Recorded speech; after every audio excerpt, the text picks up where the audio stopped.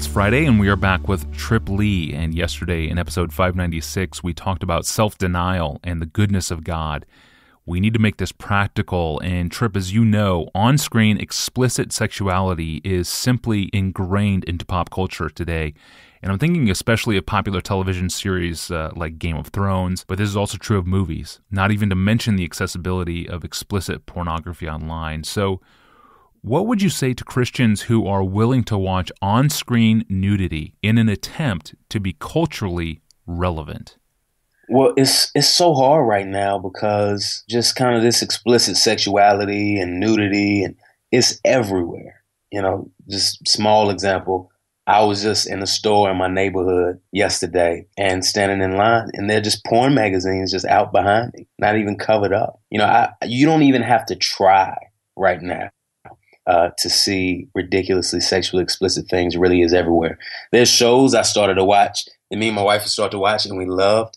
And there was one that just the writing was brilliant, and you know, all the little strange things we like about TV shows were in it, but we had to stop because of just the kind of explicit sex, and it seemed to be glorifying adultery, and there were just reasons that we felt like we had to stop because the stuff that we take in is really not harmless. It really can harm our souls. You know, it can provoke lust in our hearts and desires in our hearts.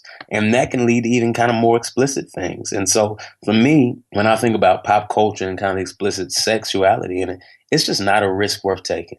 You know, I just don't want to leave space for that in my life. I don't want to make sure I have space to take those kind of risks.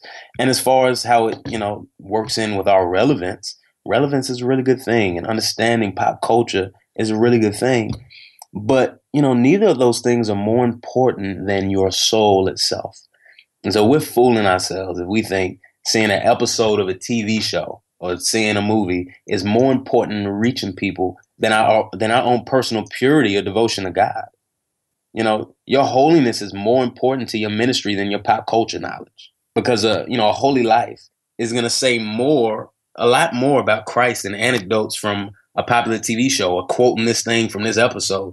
2 Timothy 2:21, Paul says to Timothy, if anyone cleanses himself from what is dishonorable, he will be a vessel for honorable use, set apart as holy, useful to the master of the house, ready for every good work. That holiness and set apartness to be useful for God is a very real thing. And so it's good to be relevant. I like to keep up with pop culture. And I can even think of ways, even as I wrote the book Rise, where I pointed to pop culture, well, I think it strengthened my argument. And so I'm not in any way saying that doesn't matter, but our souls are far more important, and it's just not a risk worth us taking. So I would encourage us not to do that and to find other ways to try to be relevant.